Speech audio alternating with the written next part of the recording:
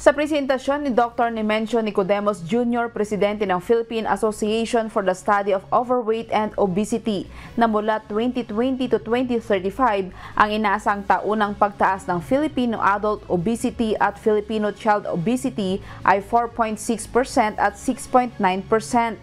Ayon sa isang pag-aaral noong 2023 ng World Obesity Federation, 51% ng populasyon ng mundo o higit sa 4 na bilyong tao ay inaasang magkakaroon ng labis na katabaan sa 2035.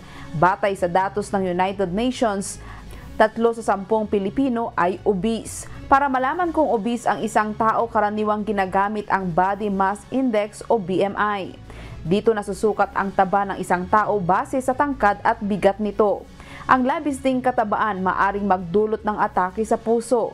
Maliban sa mga naninigarilyo at mayroong diabetes o hypertension, at risk din ang pagkakaroon ng atake sa puso ang mga mayroong abdominal obesity.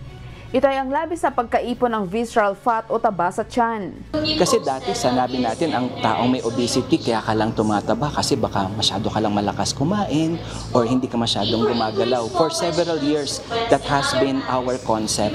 But now, we are slowly realizing that there are several other factors that lead to obesity, and one very important factor is the genetic predisposition. Studies have shown that as much as 40 to 70% of yung chance mo na magkaroon ng obesity is due to your genetic predisposition. Sinabi pa nito na may tuturing na mayroong abdominal obesity ang isang lalaki kapag lagpas na ng 34.5 inches ang waistline, habang lagpas 31.5 inches naman ang mga kababaihan sa Asia Pacific.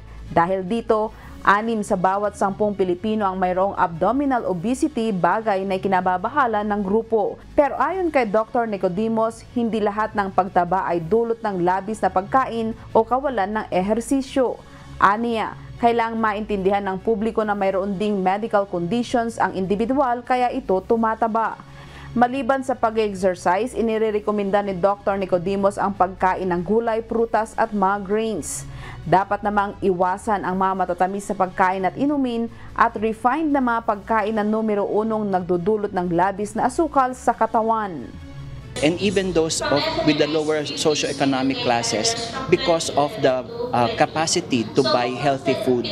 So ang importante ngayon na emphasize natin, and I do hope that our government will try its best to make the healthier foods more affordable. Grace Doctolero, humahataw sa balita ngayon.